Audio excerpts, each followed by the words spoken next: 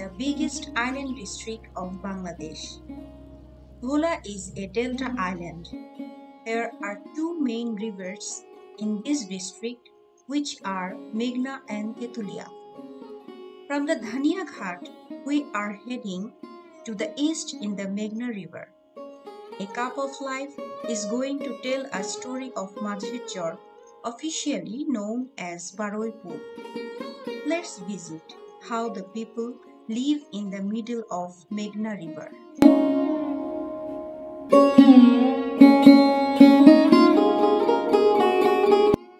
There are many chors in Meghna River. Chors in Bangladesh are highly erosive and prone to floods and many natural disasters. However, the Baroipur Chor have been able to stabilize and survive. As soon as you reach the Baroipur Chor, people here will invite you with generous smiles. As you walk along the village path, you will be lost in the green ceremony.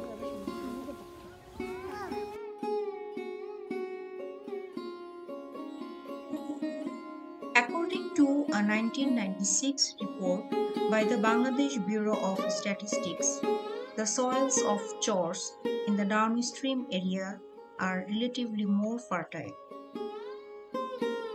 By cultivating crops in fertile open fields, the people here meet their food needs. They cultivate various vegetables, rice, mustard, and so many seasonal fruits.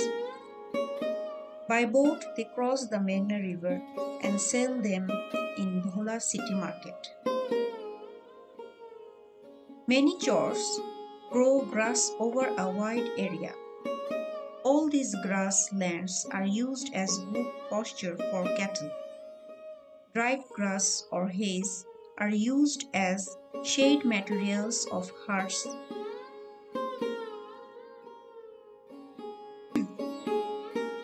Around 5,000 of people live in this Majher Chor. They are very industrious and struggling. Children are getting primary education by 5 schools. For medical treatment, they go to Bhola Shodor.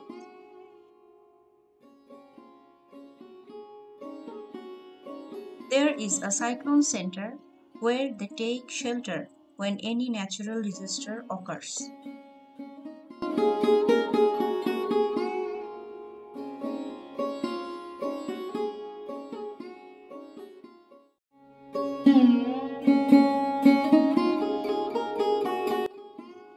People of Chor make a living by raising domestic animals.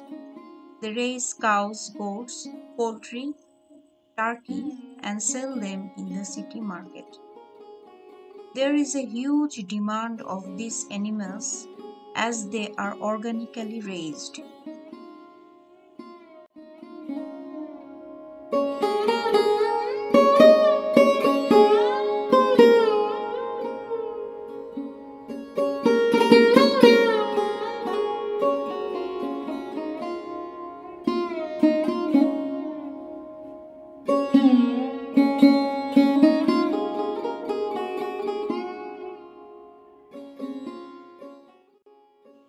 As you walk along the tranquil nature here, you will see a picture of normal life of the people of Baroipur Chor.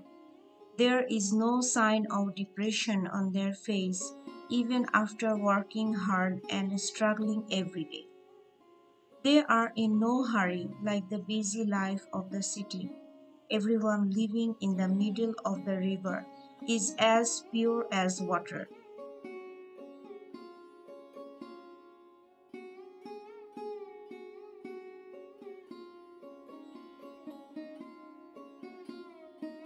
Life is very subtle and simple here, but I wonder from where they find all the happiness in their mind.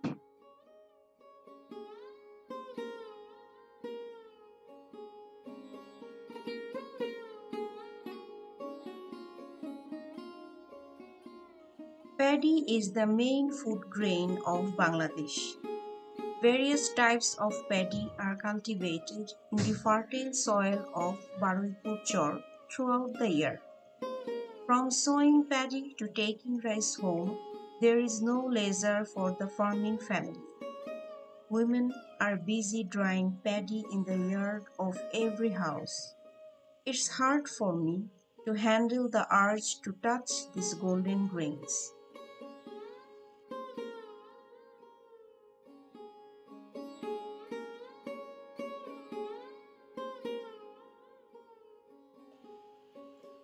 Many communities living in this chore are engaged in fishing for most of the year. They catch many kind of fishes in the middle of river by weaving nets with yarns. The taste of Hilsha fish is out of the world.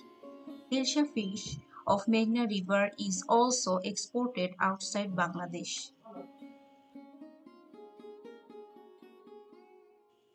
You have to go to primitive town or village to get a taste of nature. Freshly plucked coconut water will quench your thirst. You can have a divine taste.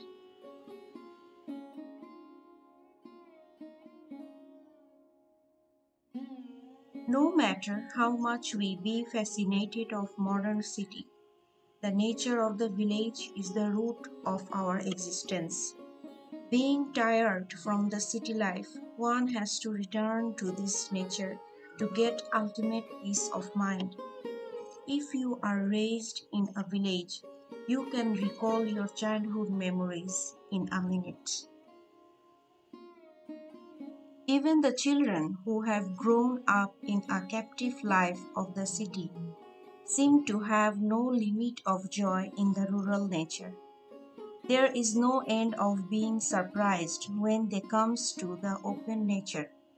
It's a big responsibility to make our children close to nature.